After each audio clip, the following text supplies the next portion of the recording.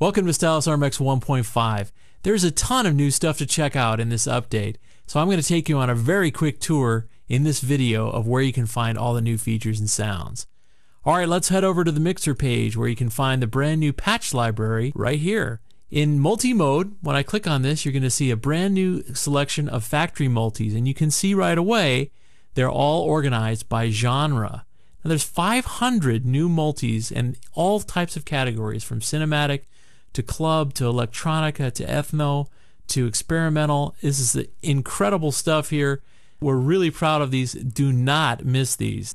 Likewise, brand new 250 kits. These are amazing. For instance, these ambient kits. Check out like the Gamelin kit and some of these huge ambient kits. They're a lot of fun. So make sure you check those out. Let's get into the new reference guide. And we've had lots of people asking, when are we going to have the manual for RMX? Well, here it is. And it's integrated into the plugin into a help system. So we go down to the help menu on utility, pop it open, and there's the new reference guide.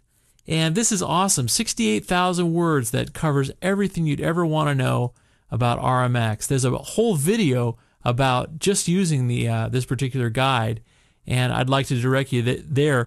I will say really fast that we can search very quickly. Like for instance, if we wanted to find something about the flame distortion, we can go straight there. It's just a great system, very, very fast to get around.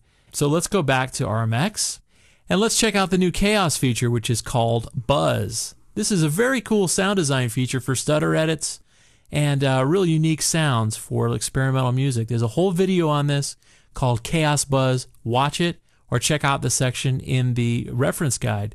They're both very, very useful to check out for this new feature. All right, let's go to the browser, because a lot of people have asked us, are you guys ever going to have it where you can search by type of genre or mood? And that's what we've done here, is we've recategorized the library so you can actually search it by all the energetic type of grooves, or you can also see breakbeats only, or you can see all the swing grooves or all the club grooves or all the urban grooves. So this is really, really cool and saves a lot of time.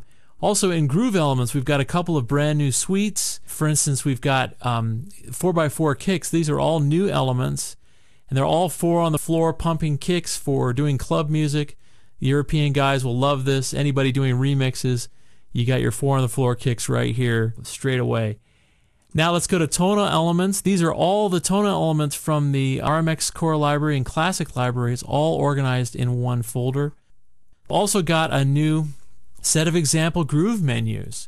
Not only the original classic Stylus groove and swing menus like we included originally, but now we have new ones that include all of the elements from the core library for drum and bass, electronica, film score, percussion, urban groove menus.